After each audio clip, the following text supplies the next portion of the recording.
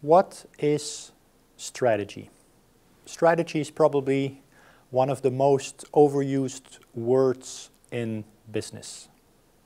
Most managers use it on a daily or even hourly basis, but to my big surprise, quite a few people don't really know what strategy is or make it way too complicated.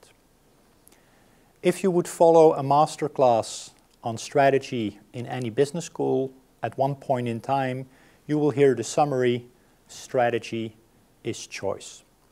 So the core of strategy is basically making a choice in a certain industry that you play in. And if you look closer at that choice, there are two building blocks that you have to focus on. The first one is, who is my client? It's basically segmentation. Thinking about who you are going to focus on is the first important building block of your choice. The second important building block is to figure out how you are going to make your client happy.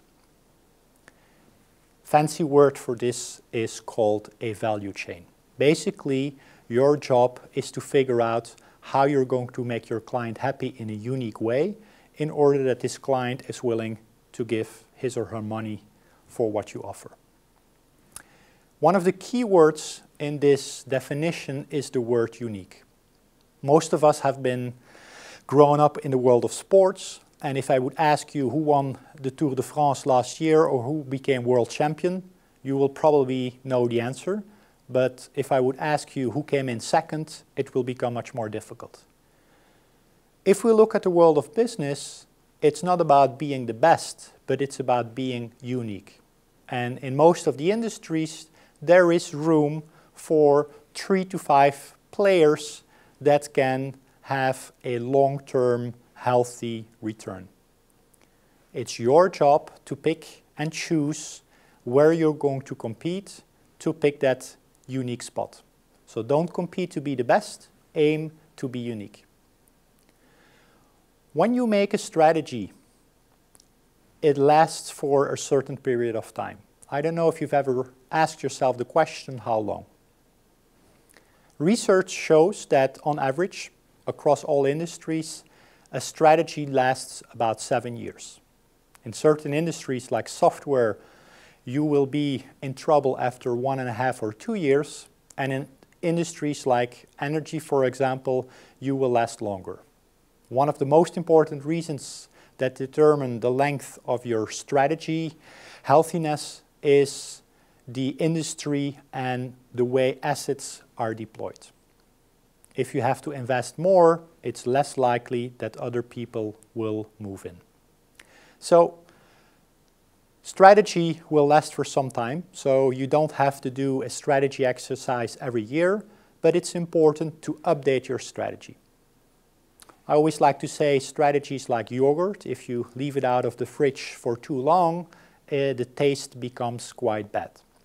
So if you look at the overall strategy execution framework, one of the building blocks is update strategy. The reason for that is that it's healthy to check every year the choice that you have made. It doesn't mean you have to do a complete overhaul of your strategy, but just doing a check is a very good thing. When? I always suggest to do it before the budget exercise. In most organizations, if you have an annual cycle, it will be around the month of July, August. Now, when we move further into strategy, there are two things that I often miss in a strategy document. So what I would like to challenge you with is to see if you can do the following two exercises. The first one is to make your strategy tangible for all people that will join you on the execution road. I call this a finish line. To give you an example, the strategy from NASA has been turned over into a famous finish line by John F. Kennedy to put a man on the moon before the end of the decade and bring him back safely. I worked with a carpenter, and the finish line for the carpenter was to produce 200 front doors a year. My personal finish line as a professional speaker is to reach out to 50,000 people in 50 countries before I'm 50. You can check my progress on my website. So the first challenge is to translate your strategy into something that is tangible, a finish line. How can you know if you have a good finish line? Well, can you put it in a weekly email? I recently worked with a bank, for example, and their finish line was to increase their client base with 75,000 new clients. Well, it passes the test of a finish line because you can put it in a weekly email and you can show progress to everybody in the organization. The second test is to see if you get people emotionally motivated.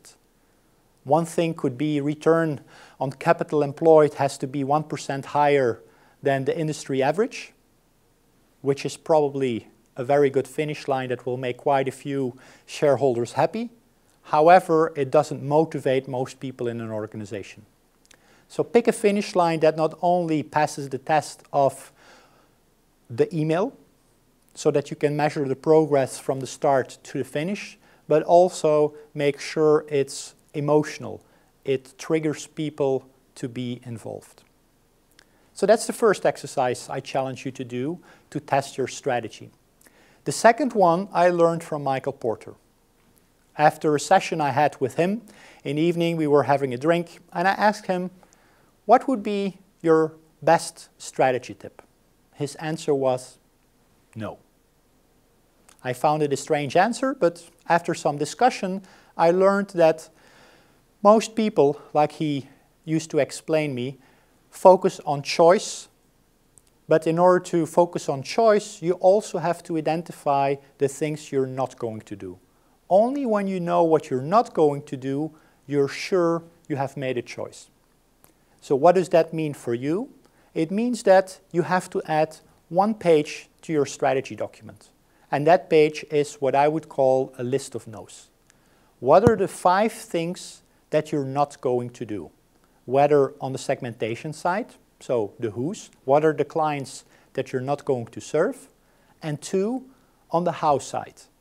What are some of the things you are not going to create? What is the value that you're not going to create? For example, how much service are you going to offer?